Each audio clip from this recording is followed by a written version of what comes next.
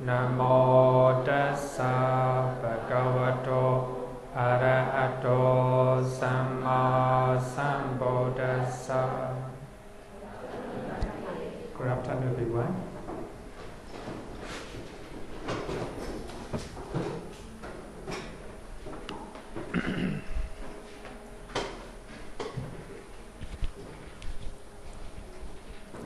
Today we'll start with the questions. This morning, one of the students has following question regarding with the jhana. So previous week I talked about the 5 mastery of the jhanas, right?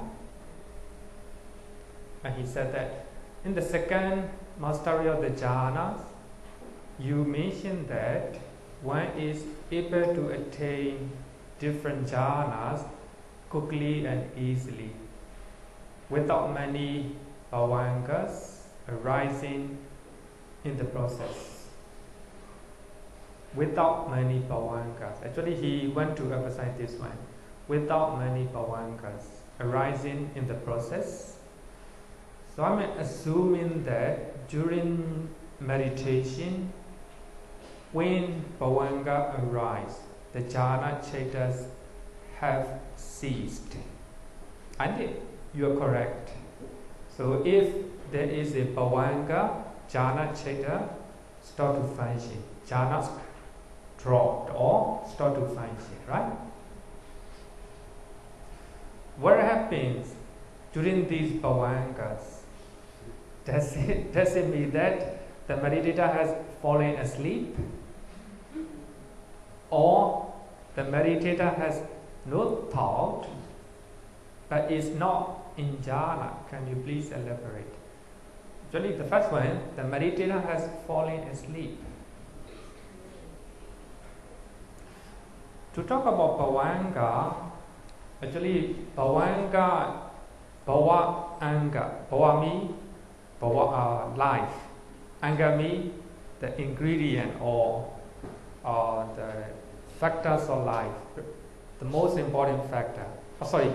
Important factor of our life. So these are resident consciousness.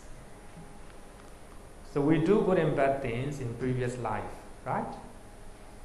So that will give it the result in this life as a river consciousness. As a river consciousness.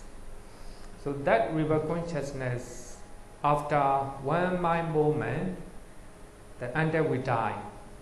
And that the same river consciousness make 2 type of functions. So one, bhavanga. So bhavanga is a resident consciousness, therefore they are not active. So especially when we are sleeping, so a lot of bhavanga. So when we are without dreamless sleep, so all the bhavanga, right? No active process of mind. That's another one. But another type is even during active process of mind, there may be a lot of bhavanga. Suppose even I'm not talking, so there may be a lot of bhavanga between between active process of mind. So if I cannot think very well, more bhavanga. If I can think and if I can speak very quickly, less bhavanga, right? Less bhavanga. This is 2 types, I would say. The first one is during we are sleeping, right? Totally not active. But even between active process of mind, now my mind is thinking a lot. Your mind is thinking a lot, right? During 2 mind process, there are some bhavanga. Some people has less bhavanga, especially those are very intelligent people and also very active people. less bhavanga. For those who are lazy or less intelligent, more bhavanga, right? But these consciousness are not active, right? Not active. But here, the first one, the meditator has fallen asleep. I think if we are in jhana, actually near to the jhana, after jhana or before jhana, I think we are not likely to sleep. Because jhana cettas are very powerful, right? Very powerful. So before or after, we will not be sleepy, right? Of course, sometimes some meditator said that during their meditation, they look like they fall asleep. No thinking, right? Everything became blank. Maybe it's because of bhavanga, right? It's nothing to do with the jhana, right? Nothing to do with the jhana. Here,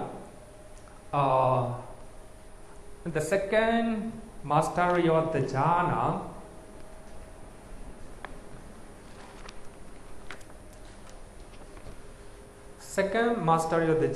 said that samapajana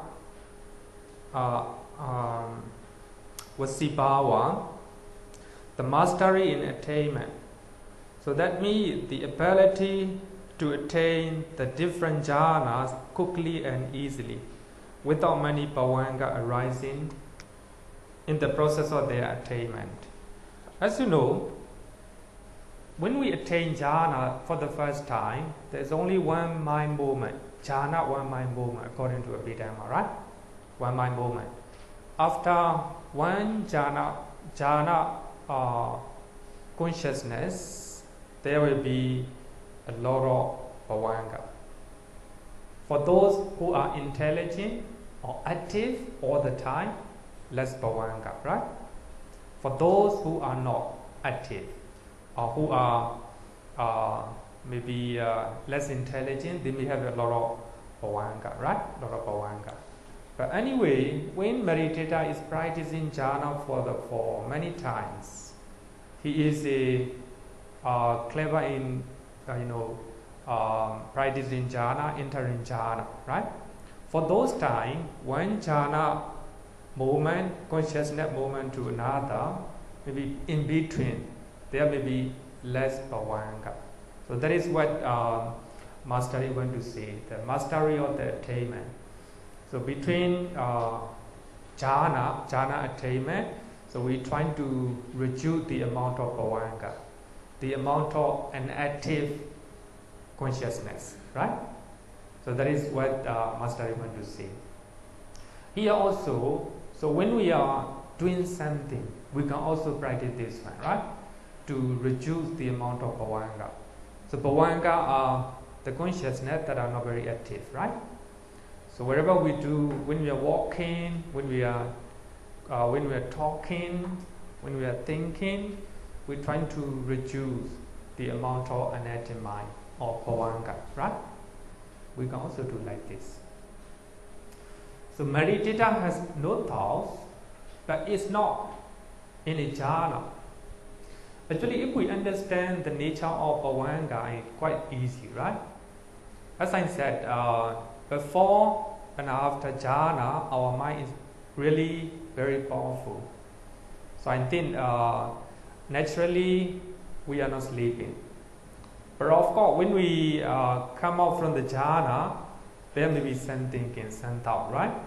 Sometimes we call it reviewing of Pachavakana. We try to review what we have experienced during the jhana, right?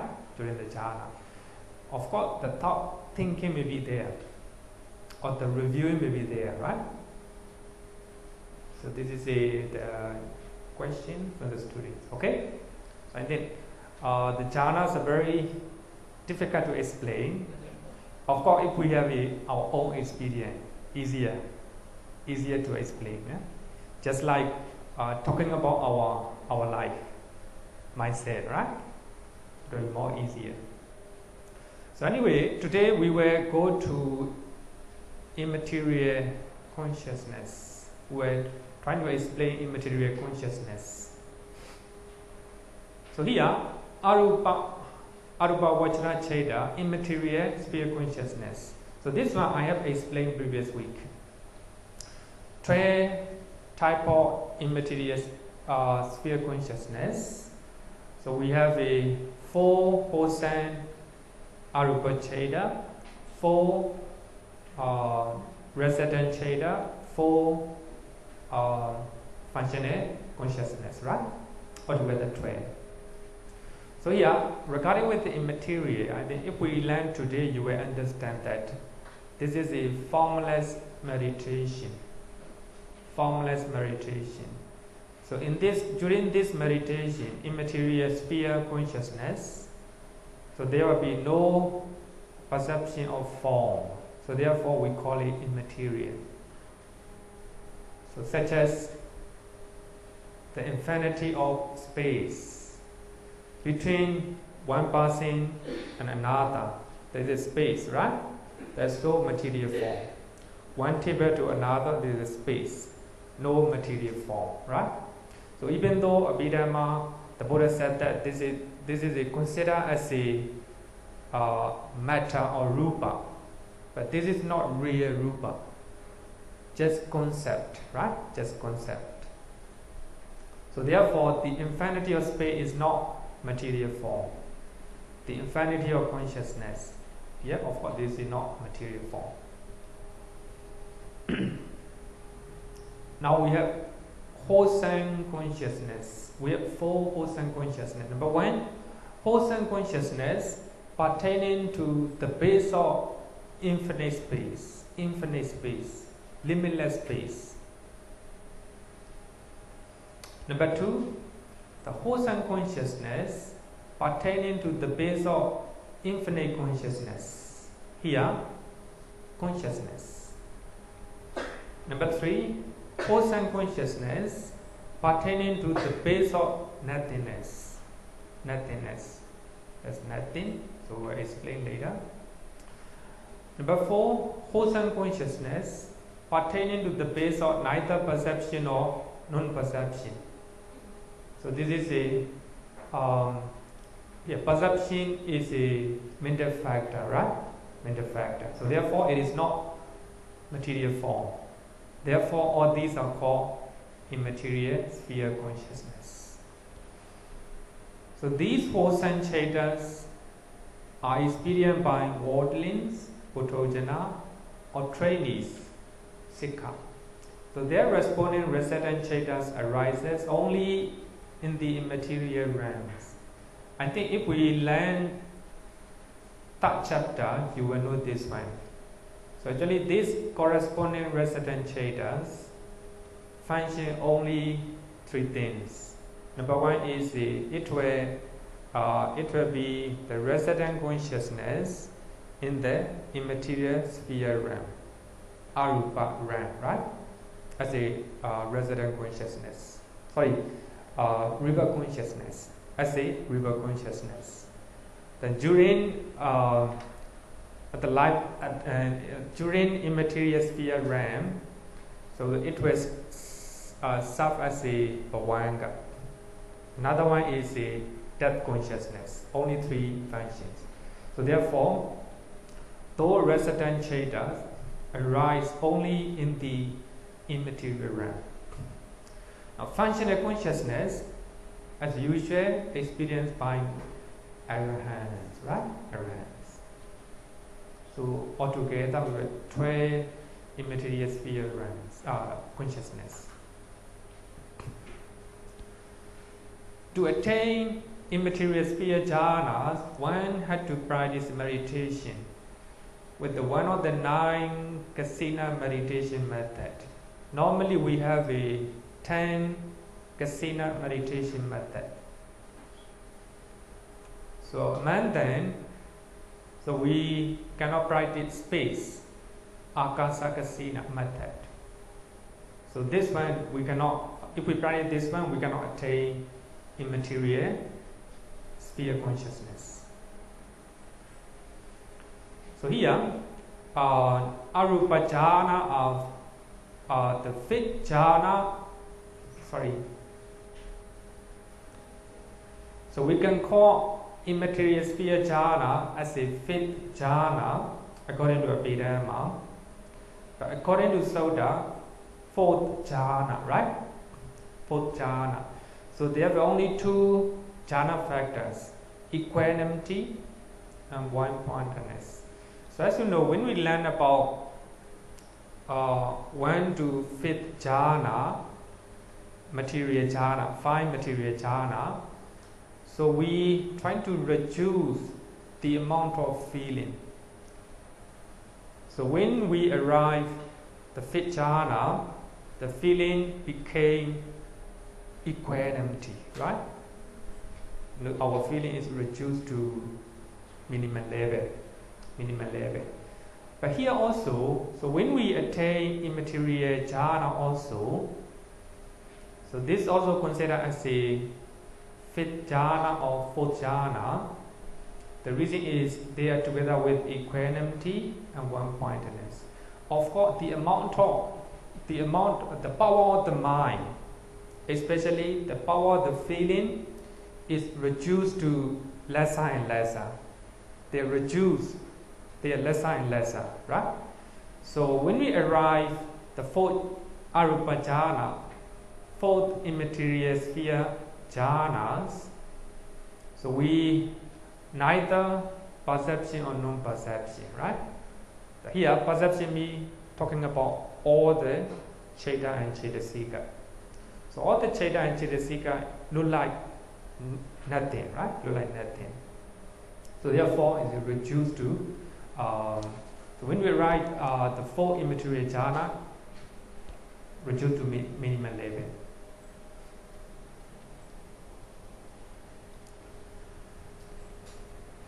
So here, regarding with the Kasiṇa, before we learn about immaterial jhanas, we need to know about Kasiṇa.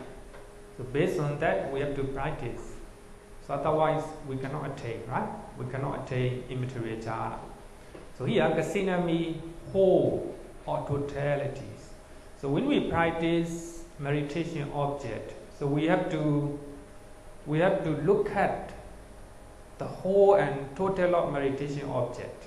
We have to observe total of or the whole meditation method, just like here, right?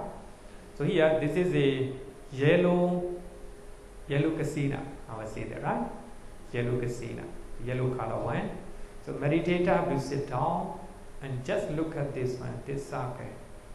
You have to look at the whole circle, not in one part, not at the center. You have to look at the whole circle. So that is called Kasiṇa, right?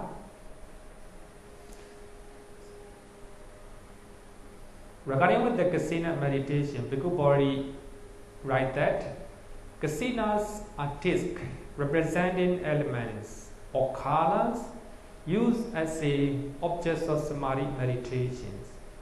So we have a colors as well as elements.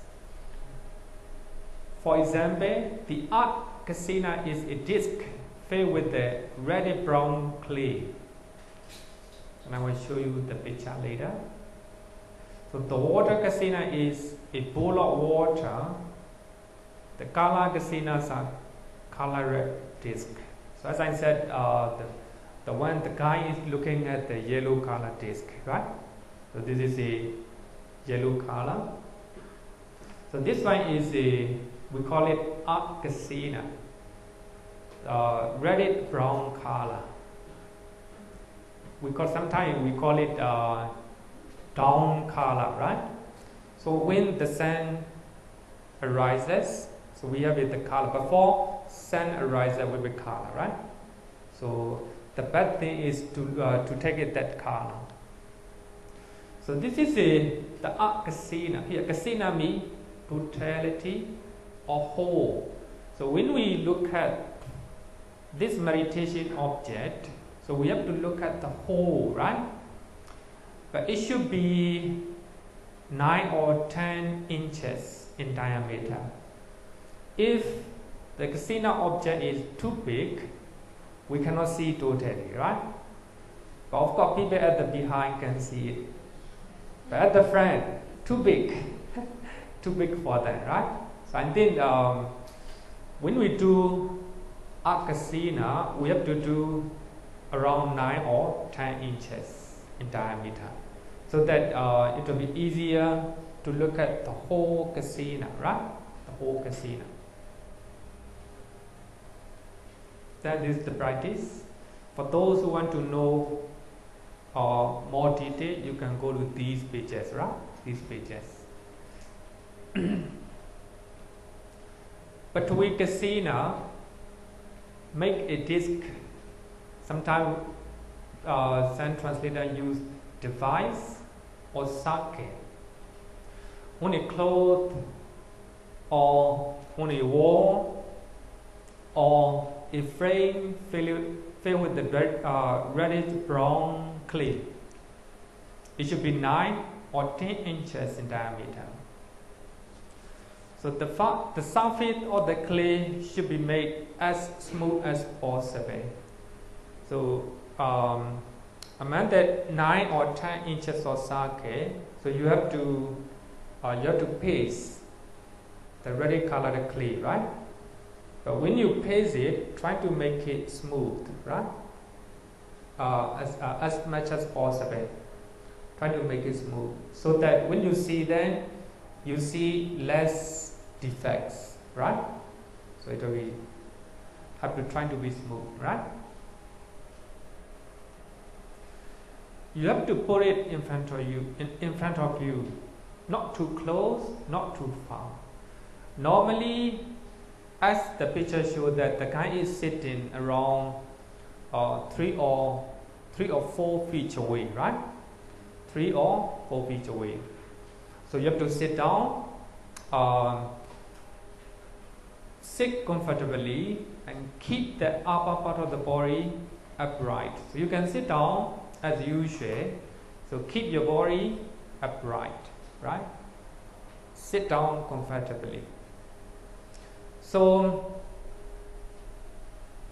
keep the Kasiṇa disc in front of you, in front of your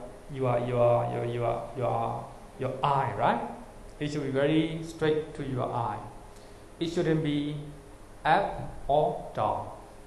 It shouldn't be at your front, so that when you see the Kasiṇa disc, it will be easier to see, and it will be clearer to see, right?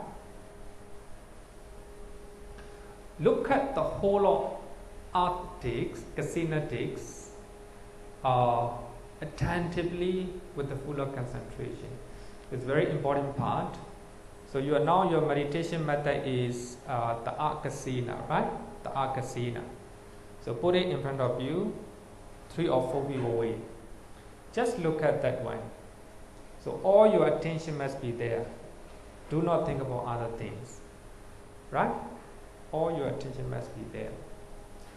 So while looking at it, you have to recite in your mind, art, the art, the art, the art, or art, art, art, right? In English.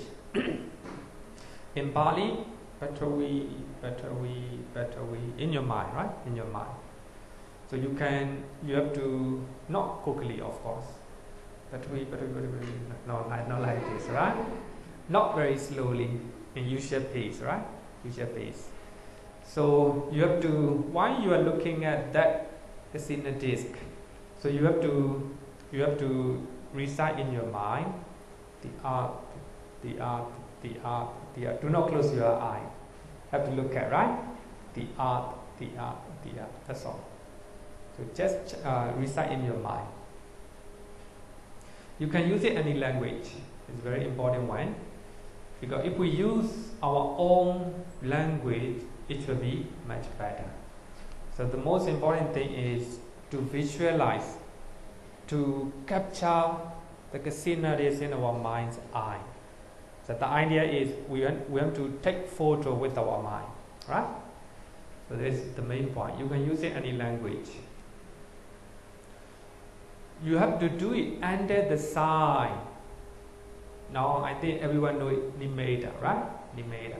Here Nimitta means the sign or the object in your mind, or mental object in your mind. is called nimitta, right?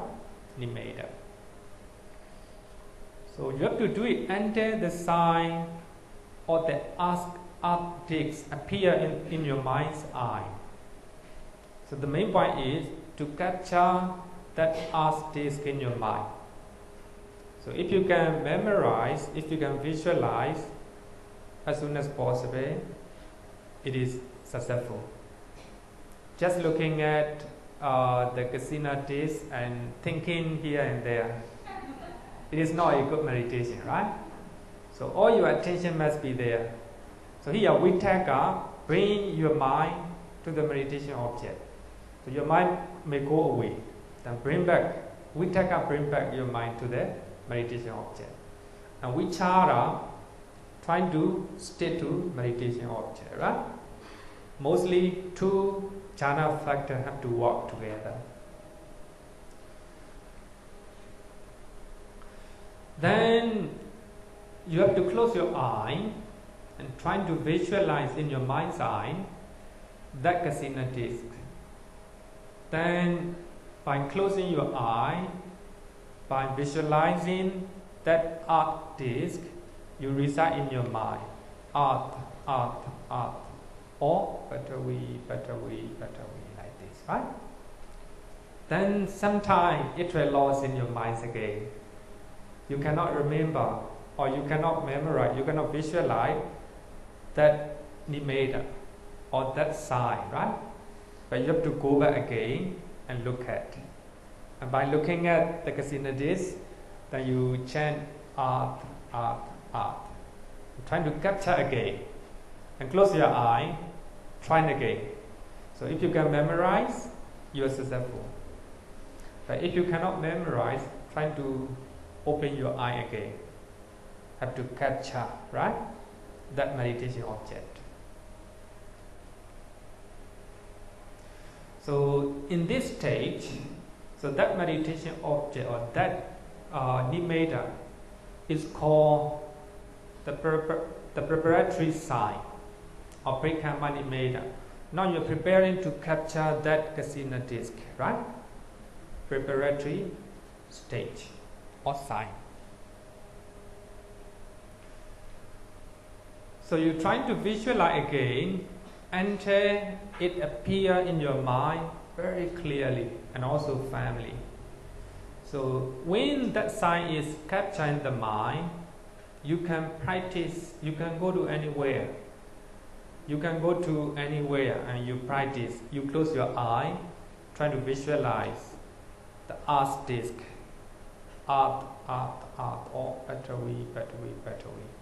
So when that nimitta is very powerful, wherever you go, you'll be able to see that art disc, right? That meditation object. Even you do not close your eye, you will still see it, right? But here, if you can capture in your mind, you can go to anywhere. That you can practice, close your eye, and try to meditate on that nimitta again. Then now you can fully capture that nimitta in your mind's eye. So that is called grasp sign, because you can able to grasp that meditation object with your mind. Okha nimitta. Bhikkhu Bodhi and Bhikkhu Ñāṇamoli, they use learning sign, right? Learning sign. So actually this one is much better because the literal translation. So you're trying to grasp or you're trying to capture your mind, capture the meditation object in your mind, right? So that is called grasp sign.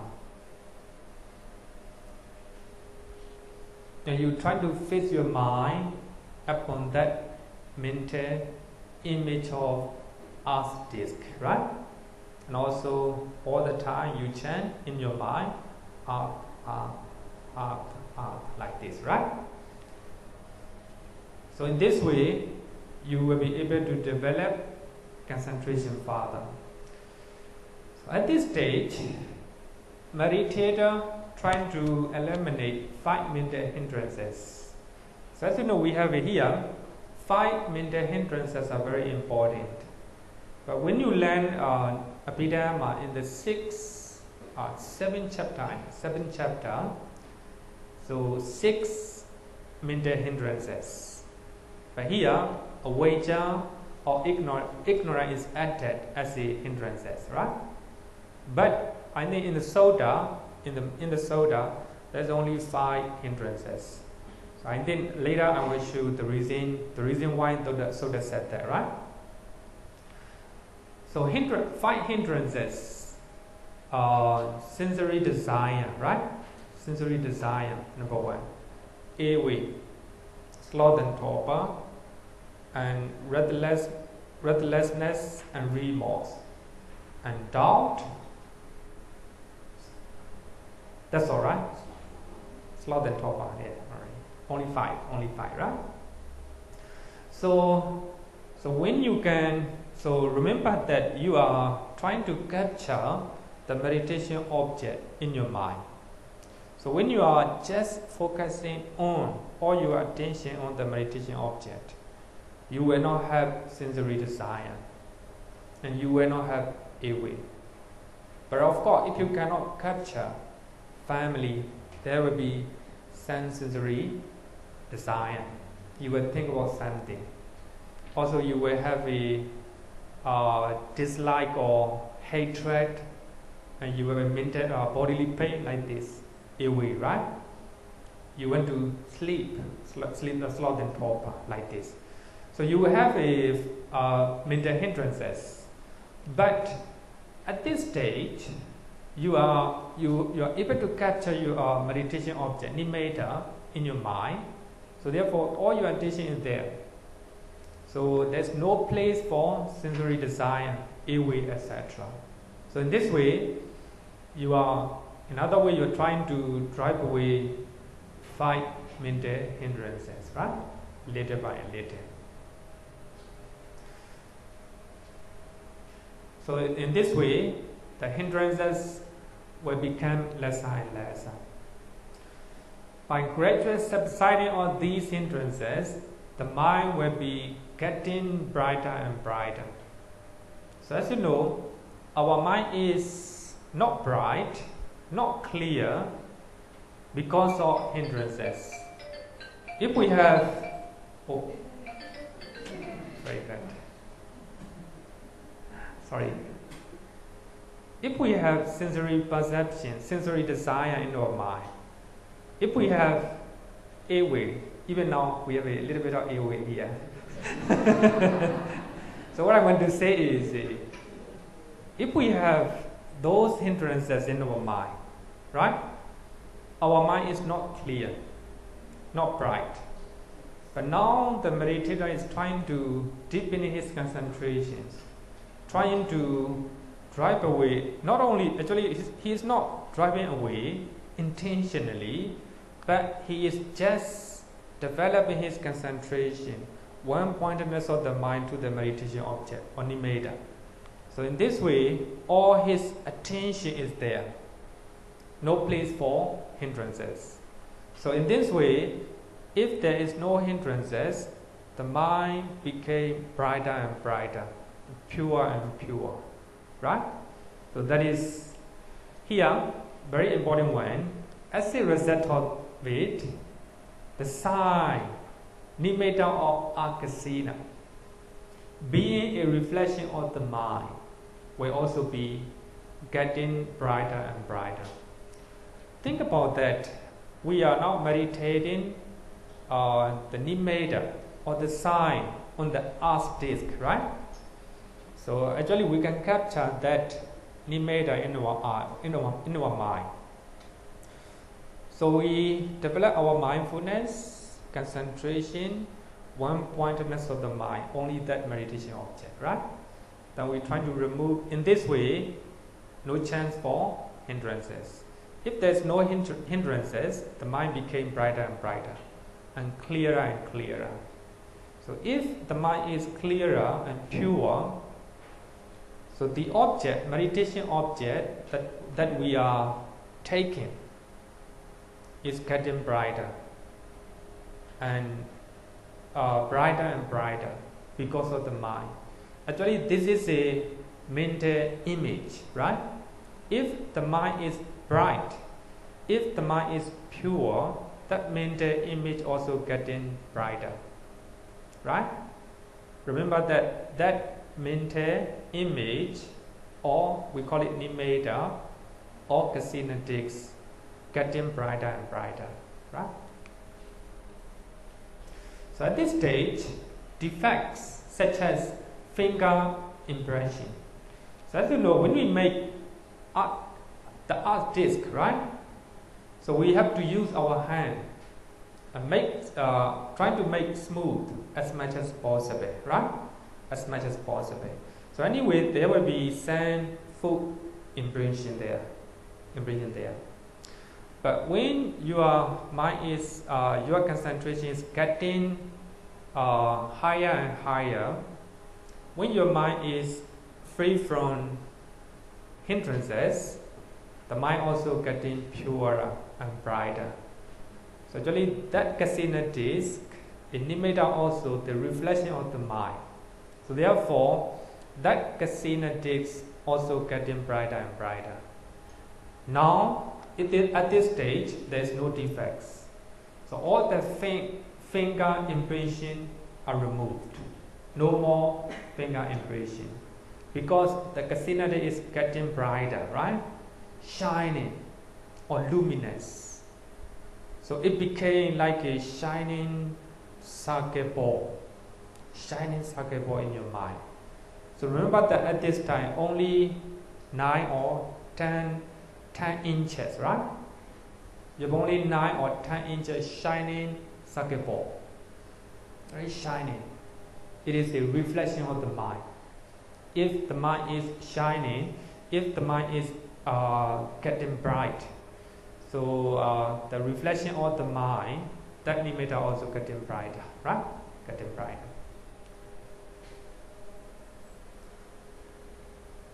So at this stage, this Kasiṇa is no longer material form. So as you remember that when we meditate on the art Kasiṇa disc, so we make from the clay, right? We make from the clay. Clay is material form. But when you look at that Kasiṇa disc, it is just clay. It's real material form. But when you see in your mind's eye, then you see it as a material form, the real material form. Then your mind is getting brighter. That Kasiṇa disc or device also getting brighter and shining. All these clay disappear. Only the shining sake ball, right? So therefore, that shining mental image, that Kasiṇa or a shining luminous sake is no longer material form, no longer rupa. It is just a mental image. It is just a concept in the mind.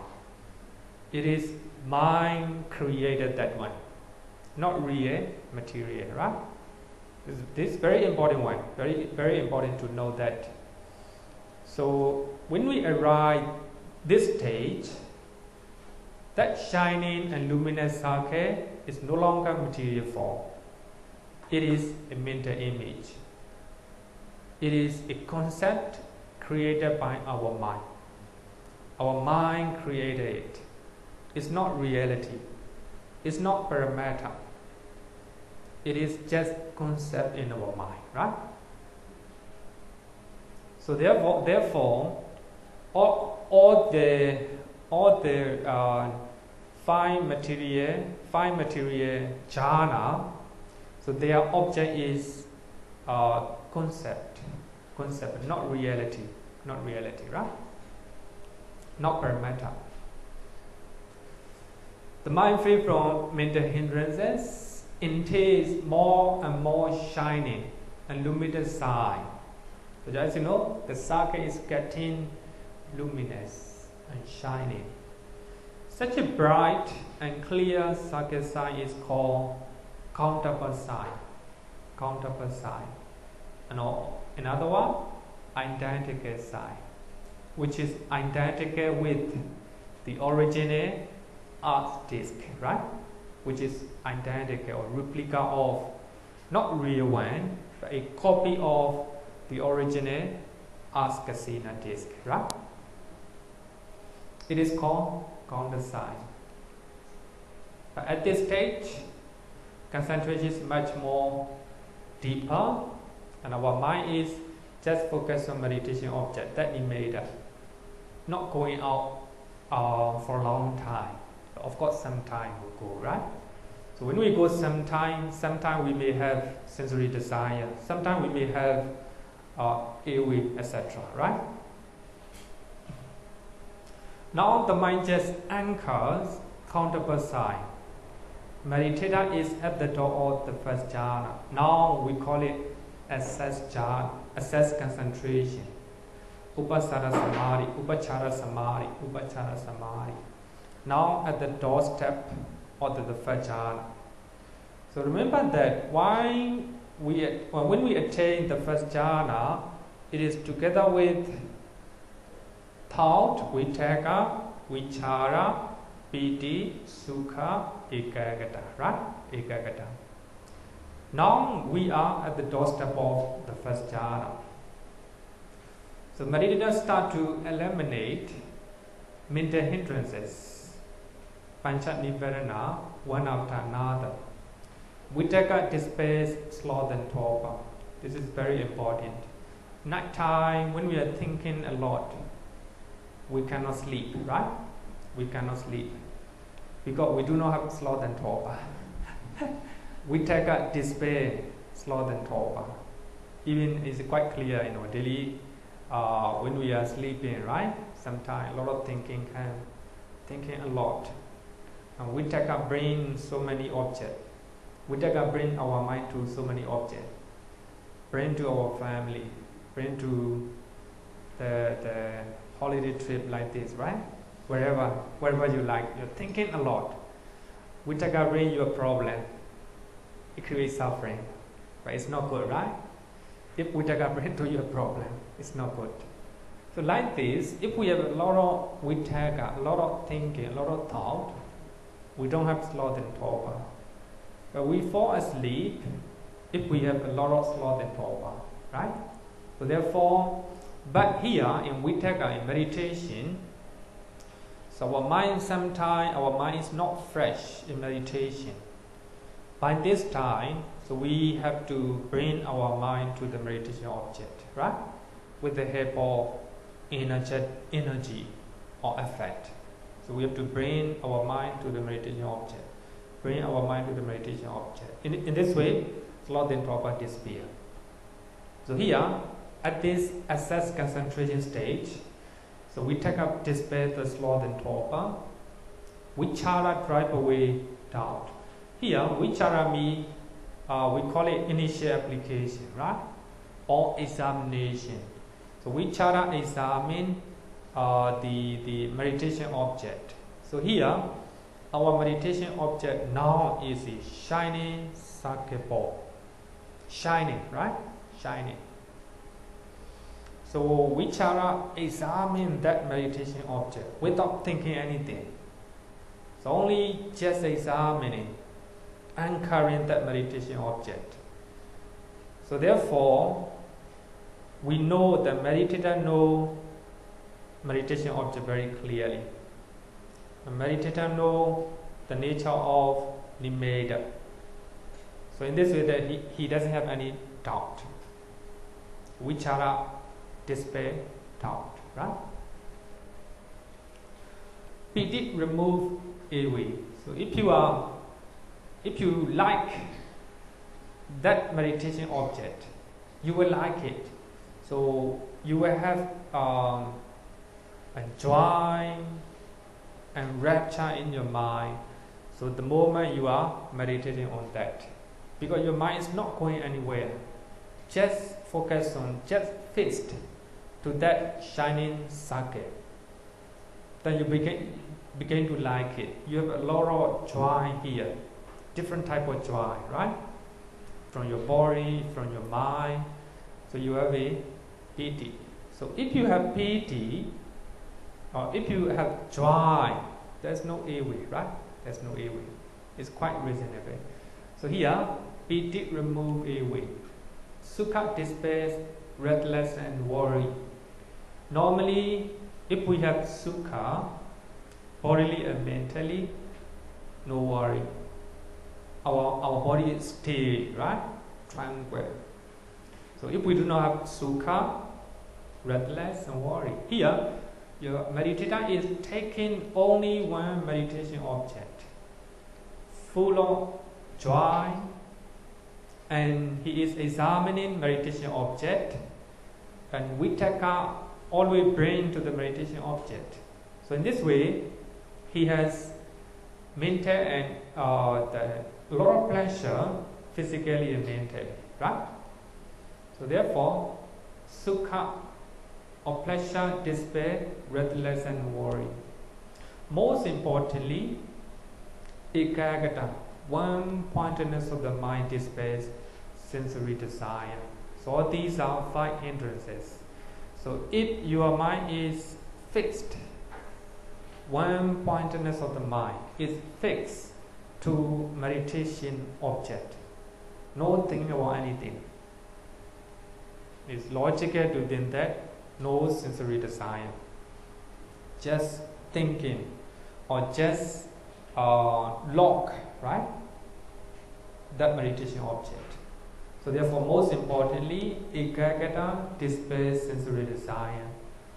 So if we have vitakka, vichara, piti, sukha, ekaggata, that will be the first jhana, right? The first jhana. So that means, so the moment you can remove all the 5 hindrances, you attain the first jhana. If we say that, in other words, we can say that if you have initial application, apply application to the meditation object, you have a joy regarding with the because of meditation object, you have a pleasure bodily and mentally. If your mind is focused or point to one that only one meditation object, then you attain the first jhana, right? Or these 5 jhana factors. Rose Apple Tree. This is written by Bhante Abhidhamma from Myanmar. After removing all these hindrances, the mind is fixed and locked in the meditation object. That is a bright, luminous and steady sign, or nimitta. It is bright, luminous and steady sign. So therefore, by that time, the mind also luminous, the mind also bright, right? So the mind and nimitta are one. So nimitta is reflection of the mind. The mind is free from 5 hindrances. So therefore, the mind is clear and pure and bright. So therefore, meditation object, the reflection of the mind also bright and pure, right? Of course, if we remove the first jhana factor, vitakka is a, shaking. Vitakka is a bringing the mind to the object. Actually, it's just like a going to and fro, right? To and fro. So therefore, it's shaking. So when meditator trying to practice, but here let me do it. Meditator attain the first 5 Immaterial-sphere Jhānas. The reason why we call 5 material, because of nimitta. The moment we attain the first jhana, nimitta or shining circuit one is no more real material one. It is just a concept or mental image created by our mind, right? Our mind. So therefore, it is a material one, but it is replica or copy of the material form. Therefore, we use fine material-sphere jhana, right? The reason why we use fine material. To ascend to higher jhanas, meditator has to remove grosser jhana factors step by step. So when you remove initial application with tagga, you attain second jhana. If you remove examining or sustained application, you attain third jhana. If you remove joy or rapture, piti, you attain the fourth jhana. If you remove pleasure, sukha, then you attain the fifth jhana. So if you attain the fifth jhana, the mind is quite luminous. With the fine, not fine, refined, I will say that, refined material, shining and pure nimitta. The moment we attain the fourth jhana, of course, that object, the mind is too clear, too bright, too luminous. So therefore, the reflection of the mind, nimitta also getting bright, getting reflect. So remember that it is only 9 and 10 inches, right? So that nimitta is only 9 and 10 inches. So this is the fine material jhana. Fine material jhana. How we attain the fine material jhana? By practicing the art Kasiṇa disc, right? Now let's talk about immaterial jhanas. Immaterial jhanas. So the first immaterial jhana, the base of the infinity of space, akasanisayatana. Immaterial, it's not material one, right? Not material. For one who has attained the base of infinity of space, that means for one who attained the first immaterial jhana, the perception of form has ceased. This is very important. The perception of form has ceased. So only you don't have perception of form, then you attain immaterial jhana. Otherwise, you cannot. You cannot, right? It's very important one. So this is a nupapa nirodha, gradual cessation. So actually, people have a wrong perception that immaterial jhanas are not good. Immaterial jhanas are not good. Actually, it's not so. It is a gradual cessation. Even Venerable Sariputta, he became arahant by attaining all the jhana. Gradual cessation, Of course, Venerable Sariputta, why he is practicing the first jhana, why he is entering the first jhana, so he examined the nature of jhana factor, how they arise, how they disappear, nature, dukkha, anatta. Then he moved to second jhana and he examined how jhana factors in the second jhana arises and disappear. So up to the last jhana, the last arupa jhana, right? I will explain it later what. So when you want to attain immaterial jhana, so the perception of form has ceased. Normally we have a lot of perception about form, right? We see people, this is perception of form. And we hear, this is also perception of sounds, right? Later we will see it. So because of that, we have a lot of problem, right? If we see the perception of form that we do not like, suffering here. But if we do not have the perception of form, less suffering. It's very, very philosophical, very important, right? So therefore, I normally say that between the difference between sense consciousness, sense consciousness.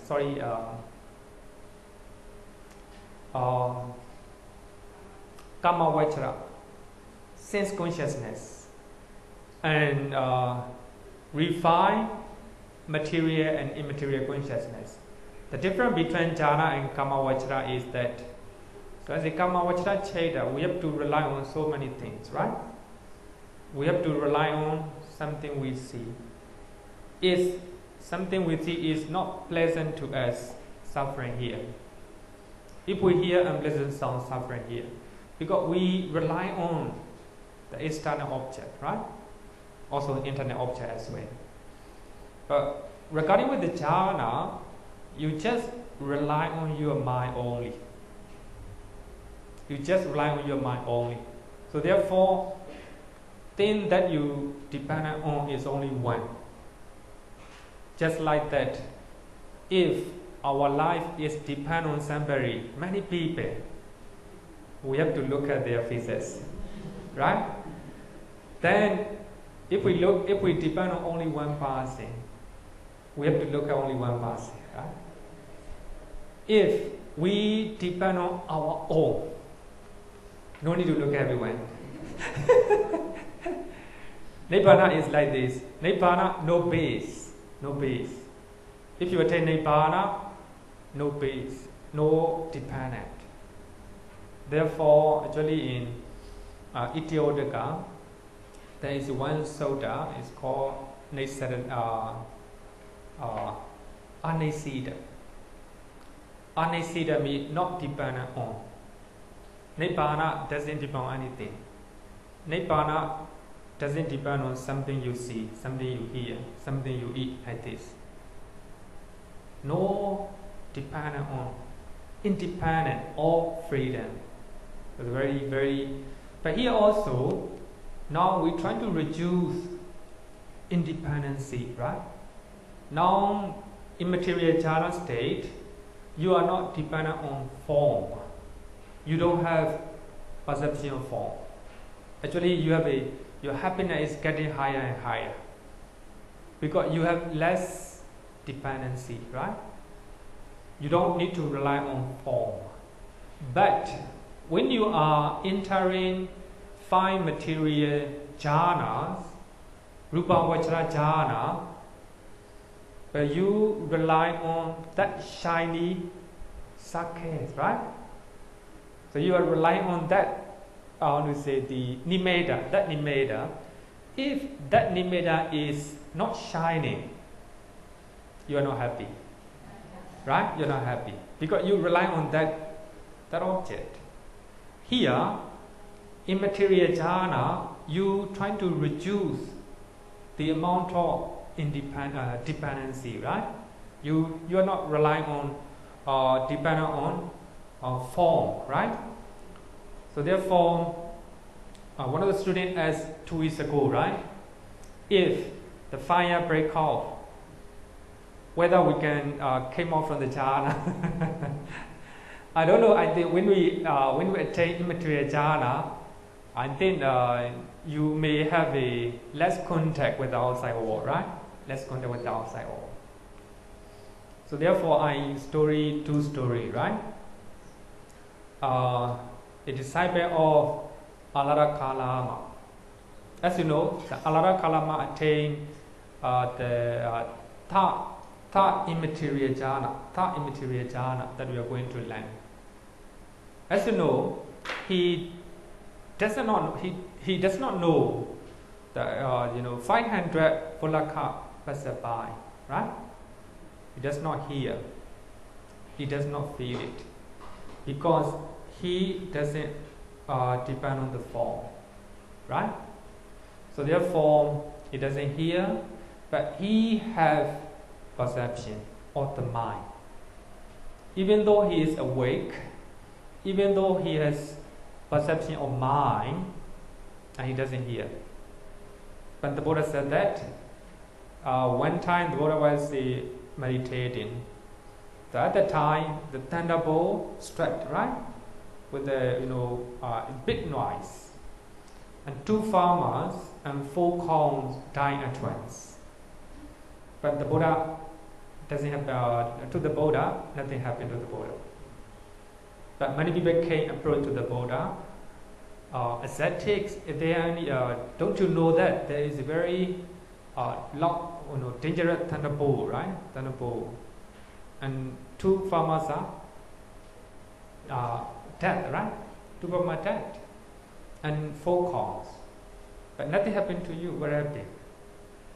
And the Buddha said that I do not know. Are you sleeping? No, I am not. The Buddha said, I'm not sleeping. The Buddha said, he has perception. That means he's meditating. Then I will say that it will be the fourth immaterial jhana, the last one. Neither perception or non-perception. So he didn't notice all the, if you learn even the first one, you will know it. You will know it. Here, with the passing away of perception of sensory impingement. The passing away of perception of sensory impingement. So there will be a lot of noise outside. So those sounds cannot touch your ear. There will be a lot of smell maybe, a lot of smell. So that smell cannot touch his sensory perception. The reason is he cut off, relying on the form, right? Rupa, relying on the rupa. So this is the first immaterial jhana. So the base of infinite space, with the complete surmounting of perception of form. Here, complete surmounting of perception of form. So there is no, cannot see. You will not see it, you will not hear it. When you attain immaterial jhana, you will not get smell, or you will not know you are touching. Totally, complete surmounting of perception of form, right? With the passing away of perception of sensory impingement.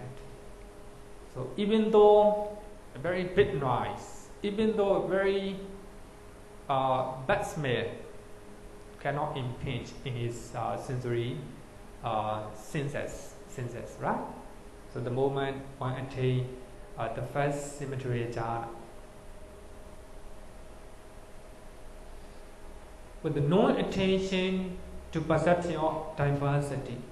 So here, Nanata Señanami, we have a lot of perception in our mind. Perception about people, the places, and food, everything. But here, he ignored everything. No intention to perception of diversity. Perceiving space is infinite, or infinite space. Nanto akaso. A bhikkhu enters and dwells in the base of infinity of space. Akasani sayatana. So I think it will take a little bit time to explain this. So anyway, we have to explain to understand, right? But sorry that I cannot write how to attain immaterial jhana. It's not easy to write, but I was trying to explain, right, with the best way. Remember that the moment we attain the fifth five material jhana, rupa vajra jhana, right? The fourth rupa vajra jhana. So our meditation object is shiny and luminous sake. In diameter will be only 9 or 10 inches, right? 10 inches. For those who want to attain immaterial jhana, so in the meditation process, he knows that the perception of form is very dangerous. While meditating, that shiny sake become less luminous or less bright. This point over here, he doesn't like it. he wants to make that shiny ball getting brighter and brighter. But sometimes it doesn't happen. It will here. So therefore, he doesn't like to rely on perception of form, even perception of that shiny circuit. He wants to remove it. And he knows that if we can remove that shiny circuit, in other words, it is a mental image that is connected with the form. So to attain immaterial jhana, so we have to remove perception of form, right? So that shiny circuit is perception of form. So if he can remove that one, so his concentration will be getting steady, getting stable. If he doesn't rely on material form, then he will have a better and also more happiness, right? So therefore, you want to attain immaterial jhana. So how to remove that one? So now we have only 9 and 10 inches, right? Then you have to practice with the 5 mastery of the jhana, right? So you have to practice to clear in the 5th jhana again and again. And you try to develop your concentrations. So when you develop your concentration, that shining circuit, a luminous circuit, getting brighter and brighter, right? And getting clearer and clearer. Then you try to enlarge that 10 feet, 10 inches circuit into 1 feet 1 and 2 feet 1, 3 feet, 10 feet. Just like a circuit around this temple. You try to enlarge. Remember that we are trying to enlarge the circuit with the power of the mind. Especially our mind is concentrated. One pointedness of the mind. All the attention go to that meditation object, that shiny circuit, nimitta, right? Now you try to enlarge bit by bit. 1 feet, 10 feet. The circuit just like Mangala Vihara. The circuit just like Singapore. Try to enlarge with your mind, right? With power. Then you try to enlarge just like our clothes.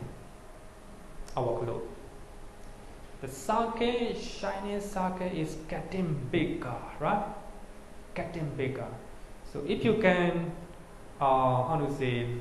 enlarge up to the as much as you can, as much as you wish, right? Then the whole space will be shining circuit. Actually, that one is material form, a copy of material form, a concept or mental image created by your mind. Very getting bigger, right? Bigger. So what you do is you trying to forget about that, a very big circuit, shining circuit, and you visualize in your mind, you with the willpower. Space is infinite. Space is infinite. Infinite space. You try to visualize that very big circuit as a space. If we visualize as a space, nothing, right? Nothing. Here we have a lot of people here. The table, a lot of table, fan, aircon, etc. Then I try to remove with the willpower. No people, no table, nothing, right? Then the whole place became space. If in my mind, if this is it became space, nothing to attach, right? Nothing to be angry. This is willpower. So here also, so for those who want to attain immaterial jhana, he tried to reduce the amount of dependency to the material object, right? So actually shining circle is material, the copy of material object. So he visualized, he imagined himself with the concentration, the power of concentration, the power of willpower, and he infinite space, infinite space, infinite space. Later on, with the power of concentration, the power of the mind, that very big circle became space. No more material form. So in his mind, there is no perception of form. Right? Look at this one. No intention, with the non-attention to perception of diversity. So if you look at this one much clearer, with the complete surmounting of perception of forms, even though you use your willpower to make that very big shining circle, with the willpower you try your infinite space. You try to visualize in your mind as a infinite space, infinite space, infinite space. But in your mind, you still have perception of form. But try to do it again. Infinite space, hundreds and thousands of times, millions and billions of times. But of course, if you have a lot of perfection, a lot of parami, you can do it very quickly. You can do it very quickly. But if you have less perfection, you have to do it many times, right? But later on, so there will be no perception of form in your mind. So that very big one became space, right? So I will give you another example. You go to Sentosa, so you see, you just look at the ocean, right? In the ocean, there will be sand ship, right? Sand ship. So when you see them, your mind is not free, right? Then you're trying to imagine total space, no ship, nothing, right? So you become very free, right? Very free. So this is power of the mind. So you trying to meditate that very big shining circle as the infinite space. You try to visualize this infinite space, infinite space, infinite space. So later on, so all the perception of form will disappear. So in your mind, there is only one perception, that is space, right? Space. Here also, when I came here, nothing, I do not see anything, just meditating, space, infinite space, space. If I am doing thousand times, I use my willpower, right? You always disappear. Yeah, of course, in my mind, willpower. Just like that, right? So here, the meditator, he reduced the amount of independency or dependency to the form, right? Material form.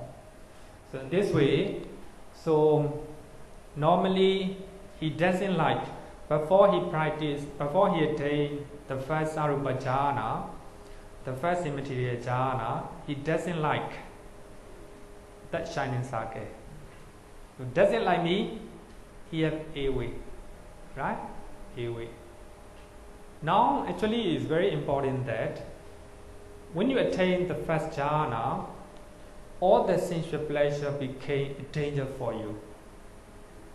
Now you are entering the first jhana. There, the slightest degree of desire to sensual pleasures arises. you see it as a danger. You see it as a disease. You're very afraid that if your mind inclined to sensory desire or a way, then you fall from the jhana. You're afraid because jhana is better than sensory perceptions, right? Better than sensory perceptions. So when you attain second jhana, vitakka is a danger for you. When you attain third jhana, vitakka vichara, right? And when you attain the fourth jhana, if you have a slight degree of joy in your mind, you don't like it. So that joy, the rapture, shaking your happiness, right? You don't like it. You see it as a sickness or disease. It is mentioned in the Anguttara Nikaya. The Buddha said that. But when you attain the first immaterial jhana, the base of infinite space, when you attain this jhana, so you're really afraid that the perception of form appear in your mind. You're really afraid. So when you have perception of form, you fall from immaterial jhana. So therefore, the perception of form is a danger or a thorn or a disease for you when you attain this one. So therefore, meditator trying to run away from perception of form. So actually, the commentator gave a very beautiful example, simile. So one of the guy go to the forest to do something. But in the forest, he see very big snake. But he ran away. The snake ran after him. But he ran away. Cannot look at, dare not to look back. So ran away. And he is near the village. Actually, now he is safe. But he looked back. But he see rope. So he think that it is a snake. He ran away. He ran away again. It is not a real snake, right? But he thinks that it is dangerous. In his mind, right? His experience in the forest, he see very big snake. But even though he see the rope, just like a snake, right? And he ran away again. Just like that. Actually, therefore, the Buddha said that the mind of meditator, the mind who is in jhana is cannot be think. It's very fascinating and also surprising and astonishing, right? Astonishing. Now we have a lot of, we are not independent. We always rely on people, right? We always rely on the beautiful songs, music, and we are looking at the movie, right? So we have a lot of, we are relying on a lot of things. So we are not free. But here, meditator at the fifth rupa jhana. So actually, it is not a real material form. It is just a mental image created by the mind. But meditator is afraid. This is a copy of material form. He ran away, right? Then he attained by imagining or visualizing that very big shining nimitta as a infinite space. Actually, it is a kind of deceiving our mind, right? We're trying to, just like a difficulty, right? He's trying to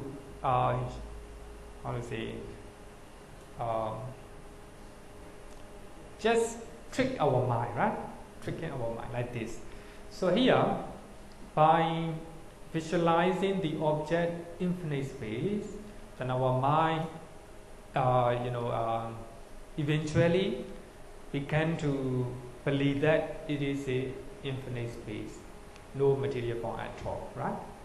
So in this way, if there is no perception of material form, and he attains immaterial, the first jhana, very bit difficult, right? Very bit difficult. So here, when you attain the first jhana, you do not rely on the form, right? You just rely on the infinite space. So infinite space is not reality. This one also a concept created by our mind. It doesn't exist. Our mind created it, right? So therefore we call it panyati. This one is the base of infinite space. The infinite space is not reality, it is just concept, just panyati, right? Because we created, our mind created it. Any question?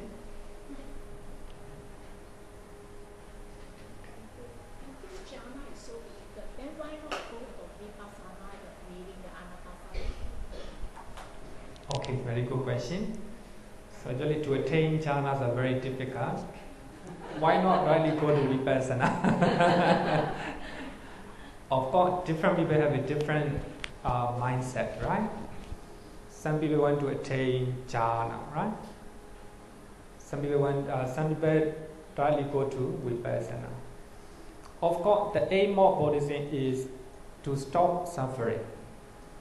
So if we can go to vipassana directly, then we can attain nibbana, of course. But the jhanas are very powerful tool to see the real nature of phenomena. So therefore, as I said, I think you can note down one of the sutta, very beautiful suttas, Anupada Sutta from Majjhima Nikaya, sutta number 111. Sutta number 111 from Majjhima Nikaya.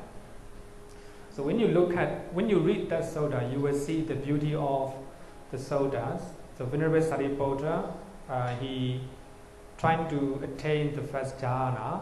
During the first jhana, he trying to see the nature of jhana factor, how vitakka arises, how piti arises, like this, right? But in that sutta, not only 5 jhana factors, a lot of jhana factors there, right? So regarding to Venerable Sariputta, the first jhana, and he examined the nature of the real nature of the reality of jhana factor. Second jhana, the same. Third jhana, the fourth jhana. You see rupa, 4 level, right? The arupa jhana is the same. Then he examined, and second arupa jhana, third arupa jhana, and he examined the nature of jhana factors. But when he came to the last one, the fourth arupa jhana, that he cannot examine the nature of jhana factors. I want to say that during jhana, during you are entering jhana, that he have to come out from the jhana, emerge from the jhana. Then he review the nature of jhana factors, because neither perception or non-perception, very subtle one, right? Very difficult to see the nature of jhana factor. Then he have to emerge from the jhana, then examine. After examining, he go to cessation of perception and feeling. Sanya, virita, nidora. So when you attain that one, so there is no perception, no feeling at all. So the mind totally stop working. No mind at all. There is no material form caused by the mind. So there is no material form caused by the mind. So there is only material form or rupa caused by the weather, caused by the food that you eat previously. So the ma here, the most important thing is, even though we use perception, feeling, so perception and feelings are the most important ingredients, so the most prominent one. So therefore, the Buddha used only two, but it implies that, so in that attainment, not jhana, it's attainment. I think some people say that immaterial attainments are not jhana. The Buddha do not use that one as a jhana, but it's a open to question. Maybe I need to look at the sutta again. But one of the scholars said that during the jhana, you cannot examine jhana factors. Actually, it is not so. In many sutta, the Buddha clearly said that during the jhana, you can examine jhana factor, the nature of jhana factor, right? So the moment you attain the first jhana, you examine the nature of jhana factor, the nature of piti, the nature of equanimity, the nature of pleasure, etc., right? You can examine during your jhana. But of course, the moment you examine, there may be some bhavanga, right? Not continuous jhana consciousness. So anyway, so there we have a lot of sutta that confirm that during the jhana, even during the jhana, we can examine, right? So therefore, regarding with the jhana, a lot of controversy. Maybe I will try my best to teach jhana in the sutta class. Not here, sutta study class, because the learning Buddhist teaching with the sutta is much better. We can prove it, right? You can see it by yourself. Now I'm talking myself. So wherever I say, whether you believe or not, just listening, right? No proof. No proof. So therefore, I'm trying to give suttas. That's very important evidence, right? Actually, for those who want to know further, you can go and read this one. In Anguttara Nikaya, chapter 9, sutta number 32. The best way to learn, right? So if you go and read the suttas, then you will know it. You can examine, right? If you are reading the sutta very often, you will know it, the flow of the sutta, right? So in this way, you can examine by yourself. You can determine by yourself, right? Whether it is right or wrong. Right or wrong.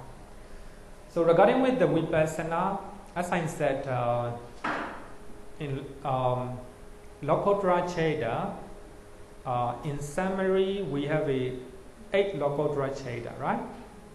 So if we multiply, we have 40 Lokottara Cheda. The reason is that when somebody attains Sotapaddi Magga during the first jhana stage, right? That is a Sotapaddi Magga Cheda related to the first jhana. But during second jhana, then you attain Sotapaddi Magga Cheda. So in this way, we have 5 jhana, right? 5 rupa jhana. So Sotapaddi Magga also became multiplied 5. So totally it became 40. So the reason why I want to share is that, so through jhana, either the first jhana or second jhana or the fifth jhana, you can attain the supramundane consciousness. Supramundane consciousness. So the moment you examine the nature of reality, the real nature of mental and physical phenomena, mind and body, right? Mind and body. Then you examine during your jhana. Then later you have an insight that is vipassana.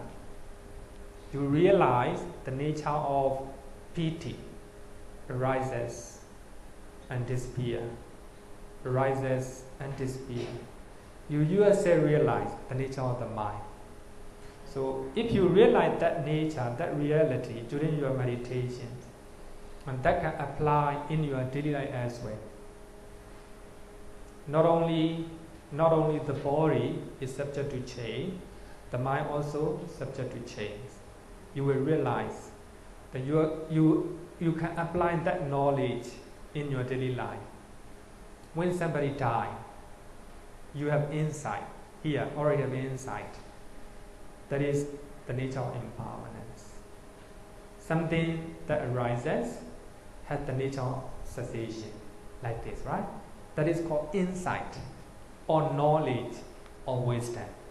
So if you have such insight, such wisdom, you have less suffering.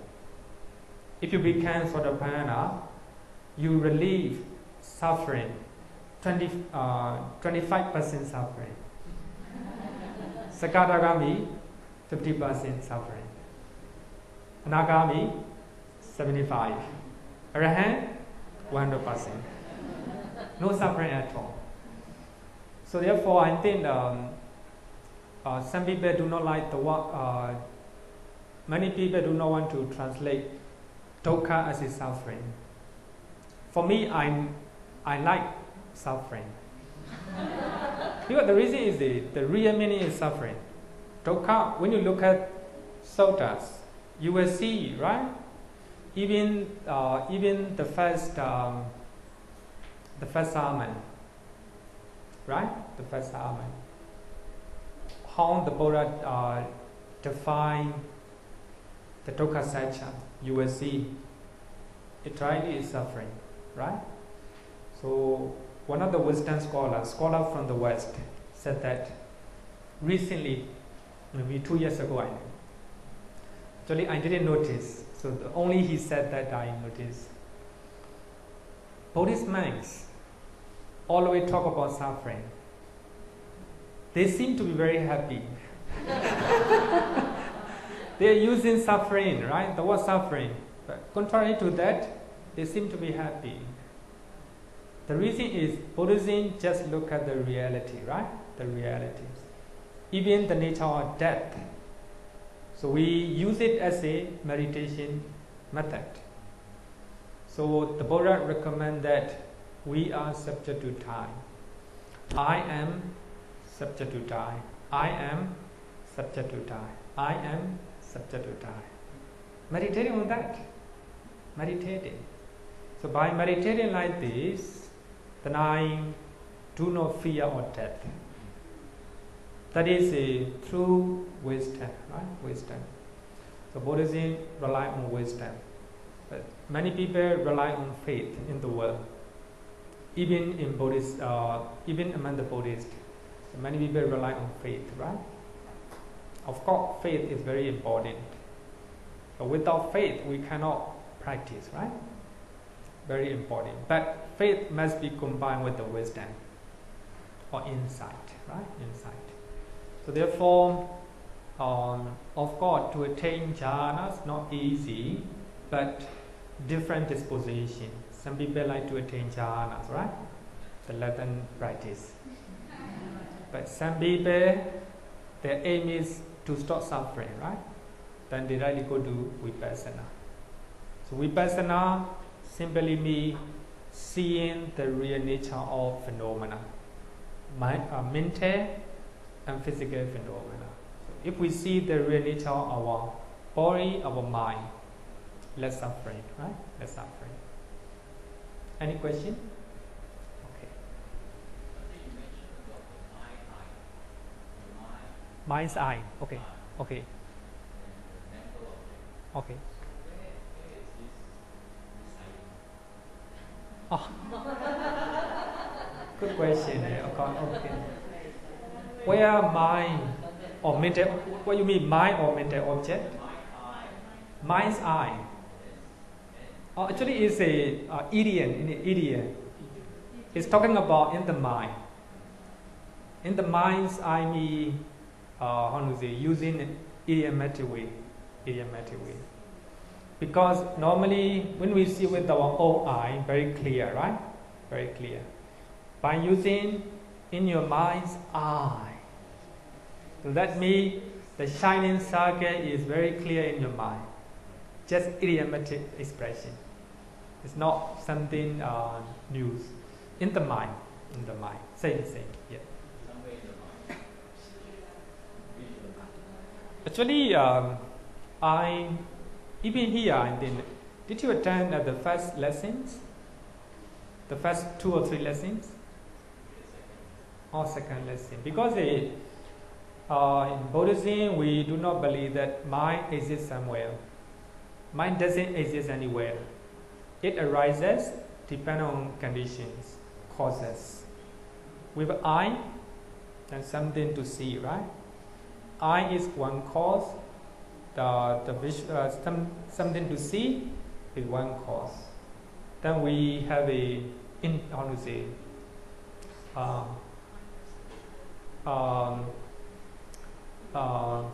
intention, or not intention, attention. We have attention. Even though we see somebody, if we do not have attention, right, we will not see it. Attention also one of the cause. Based on those causes, mind arises. So we cannot find where the mind is. But of course, Buddhism said that mind arises based on the heart. Based on the heart, not the brain. Not the brain. So serious meditators, they really know themselves. So here, they feel it here. Then only go to the brain very, very quickly. Very quickly like this. Okay, so time is up.